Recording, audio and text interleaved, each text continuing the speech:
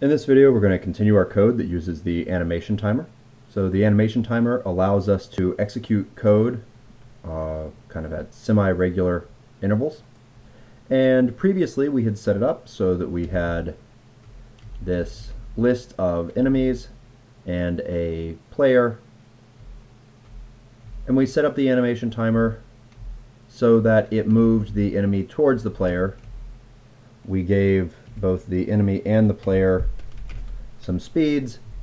We had to keep track of the last time that the timer was called so that we would know how long it was between them, and then we move the enemy by an amount that depends upon their speed, and it should actually depend upon, oh, that's why this was moving so darn fast with the 20. Because we didn't actually divide or include the time in here. Times delta.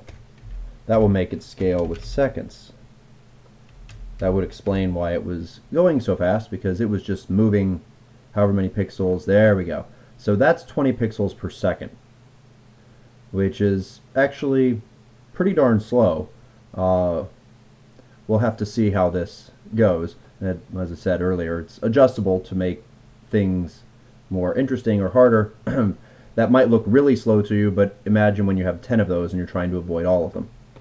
Okay, so I wanted to next make it so that the player could be moved using keyboard input, and I promised that I would make it so that the player could move along diagonals.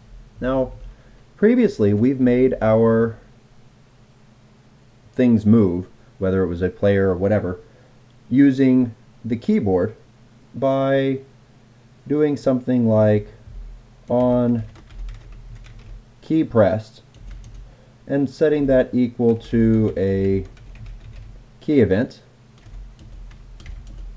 I'm probably going to have to do another import to do this because the key event is inside of input. Okay. So this code is going to execute every time that the key is hit. And we have had code that actually makes changes. So for example, I check if e.code is equal to keycode.left, then I might take the player dot center x equals player dot center x dot value minus something. Okay, this would have done direct changes in there. We can run that, see if I've gotten everything imported properly, and I can move the player this way. You'll note the enemy changes. There are two problems with this. One is that doing it this way, I don't get diagonals. I'm getting the key pressed is coming through from one key at a time. It's also not tied to the clock, which means that I can't really have precise control over the player's speed. The player's speed here is going to be set by how big of a number I use there and the repeat rate of the player's keyboard. So every machine might have the player moving at a different speed, and I'd really like to avoid that as well. So what I'm going to do is I'm going to introduce 4 vars. When I type in the first one, you'll probably see what these are doing. They're keeping track of whether or not various keys are pressed. So any of the keys that we want to react to inside of the animation timer, we will have vars that store whether or not they are being held down. And those all start off as false. And so then here, instead of actually changing the player's location, all I do is I say that left is pressed. If it was a right instead, or an up, or a down,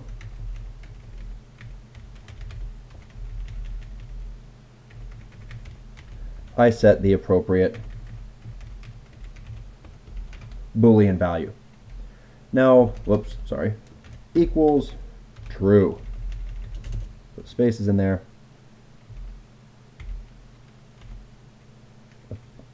Append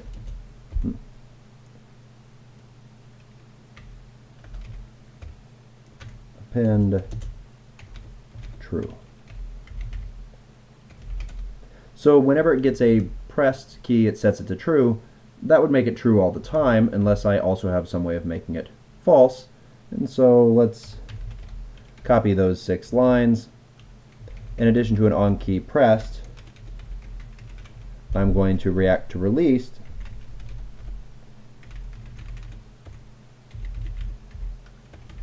and I'm going to have it so every time that a key is released, it's set to false. Now, given that, I can come down here, and inside of the timer, I can have checks. If left pressed, now I'm going to move the player. And I'm going to, so the player.centerX equals player.centerX.value. And because I'm going left, I'm going to subtract from that player speed. Let's go ahead and let's put in a carriage return here. If I'm going to put that on a separate line, I should probably put in some curly braces.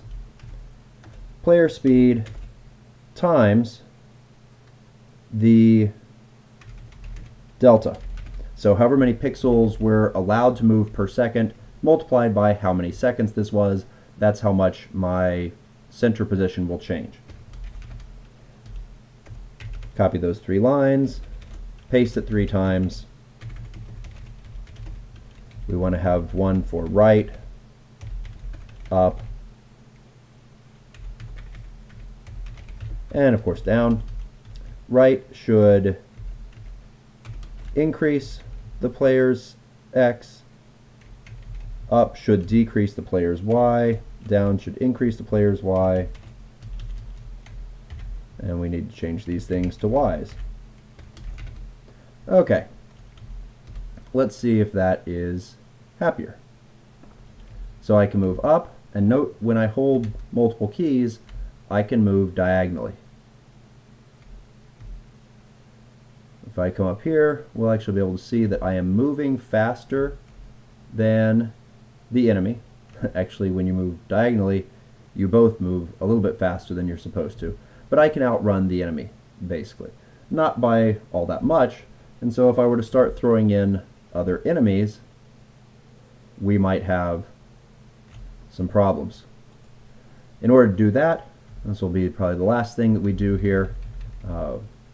Actually, I'll come back and I'll do that in another video because I would also like to have a check so that if the enemy overlaps with the player, we say that the player has died and we get to stop the timer. So we'll come back and do that in another video.